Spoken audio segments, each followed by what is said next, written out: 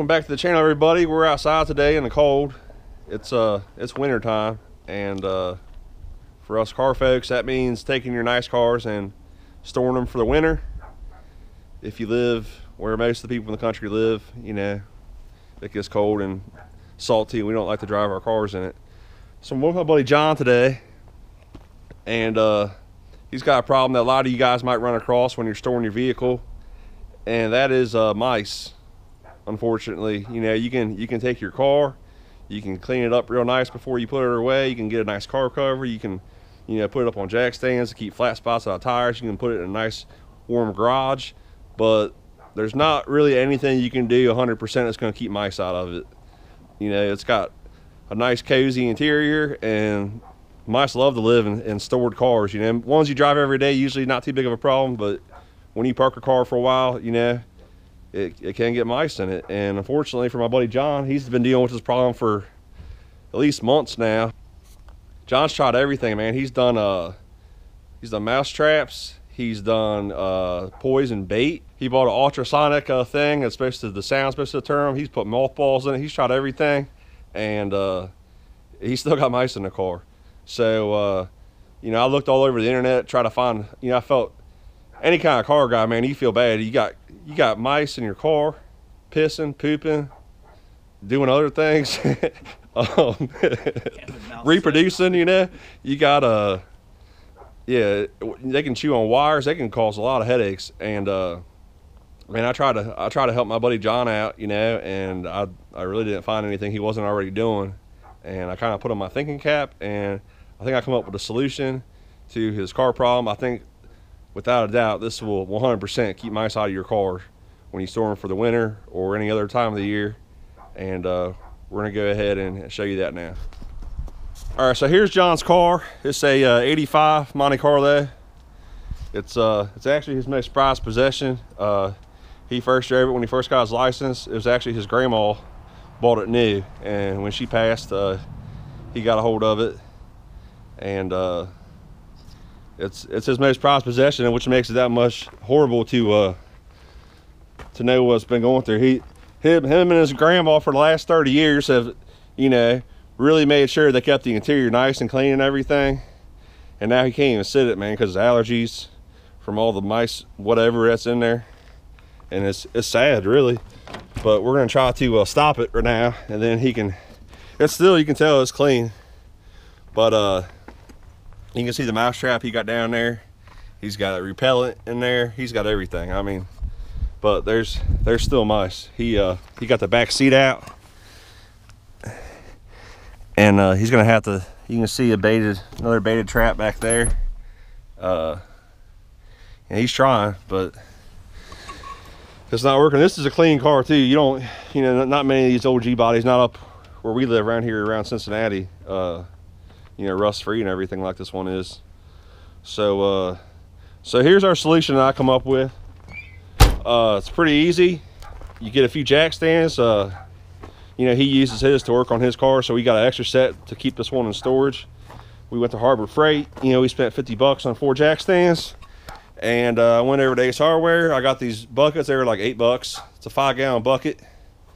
I modified them a little bit. I'll show you how to do that. So it's pretty simple. We got this.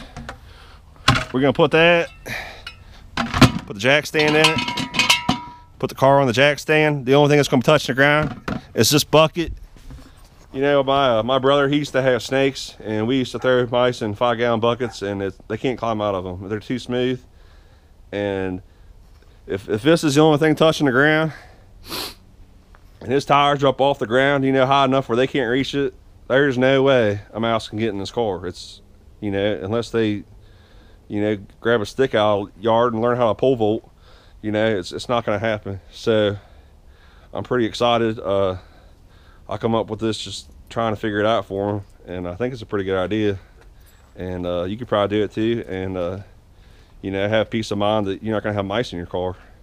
So we're going to go ahead and get this thing jacked up and get her up in the air and prevent this problem. And then the mice that are in his car, they're gonna have to come out, you know, to get food or whatever. They come out and get food, and they come back in and feed their whatever they got in there.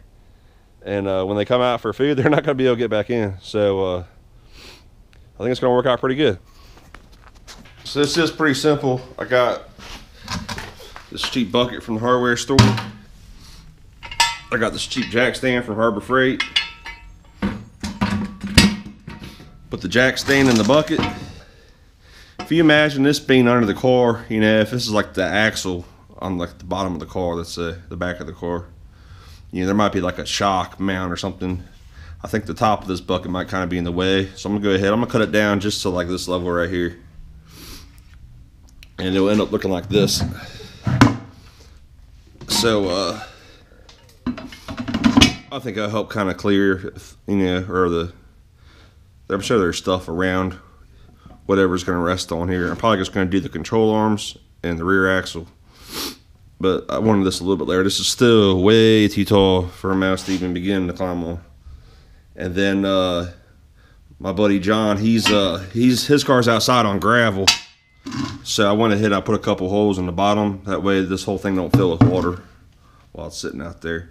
So I'm gonna go ahead and cut this lip off here and drill the holes, and then we'll take this stuff over to his mom's house and get his car all set up so his nightmare can stop.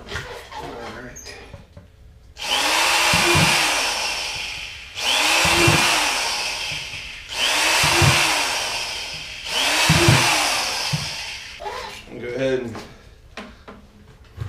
cut the top of this one.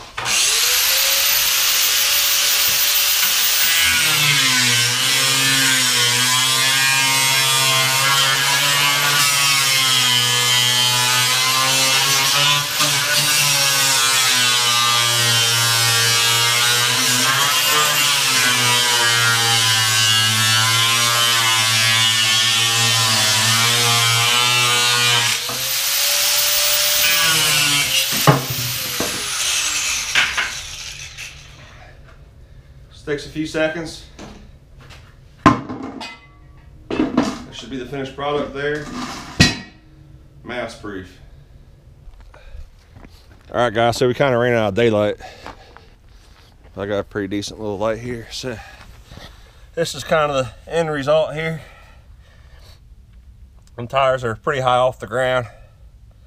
You'd have to be super mouse to get a hold of that tire. And the buckets aren't an option for you because they're too damn smooth. So you're pretty much out of luck if you want to live in a car. I'll give you a shot of the front here.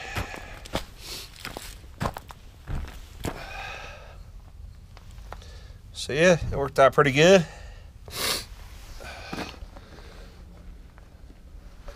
So that's gonna be the end of this video.